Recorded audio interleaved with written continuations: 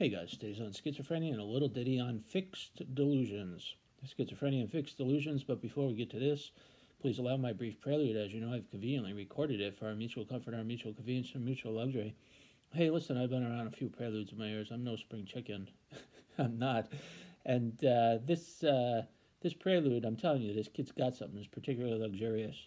Kind of like the, what do you got luxurious? It's got to be under the sun now. Under our massive sun. What's that you got? The Golden Gate Bridge? Okay. All right. Hello there, my name is Robert It's a Francis. luxurious You stumbled on my bridge. Conquering Very Schizophrenia luxurious YouTube bridge. channel, where me and the bird, that's right, we talk schizophrenia. Ample lanes. This is the cut of my jib right here for reasons of my medical confidentiality. It's got a nice aesthetic. I'm a licensed clinical social worker times 15 years. Very, very luxurious That's a lot bridge. of gabbing and chatting. I've been diagnosed with schizophrenia for a score 5 and 1, and that puts a little gray fleck in my beard. Indeed. Thank you for joining me on my channel. Now to topic. Fixed delusions are, of course, delusions that span a long temporality. They call them fixed because we maintain them.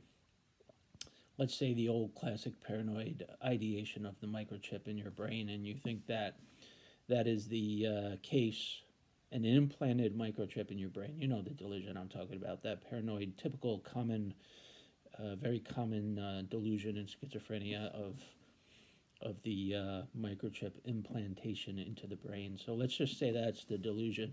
And we hold on to that for 3 months, 6 months, 9 months, 10 months. That would be what we call a fixed delusion. It spans a temporality, and it's fixed because it spans a temporality, and then it's a delusion because it's a false belief. So that's a fixed delusion, something that we maintain for a long period of time that is delusional in nature. And the remediation, of course, is to understand that reality, the fabric of reality as such, reality is not necessarily fixed in any capacity at all. We have efficacy, self-efficacy towards the reality construct, and we can influence our sense of reality. If reality were fixed, nobody would have opinions, nobody would have individual perspectives, we'd all be the same. But we do have attitudinal capacity towards reality, and so reality is not necessarily fixed in any manner. So if you're having fixed delusions, it doesn't have to be. You can use your cognitive resources to mitigate the delusion and get rid of it. So, again, the remedy to a fixed delusion is to understand that the fabric of reality indeed is not fixed. We can influence our sense of reality by our thoughts, by our beliefs, and things aren't necessarily so. It's a little ditty on fixed reality.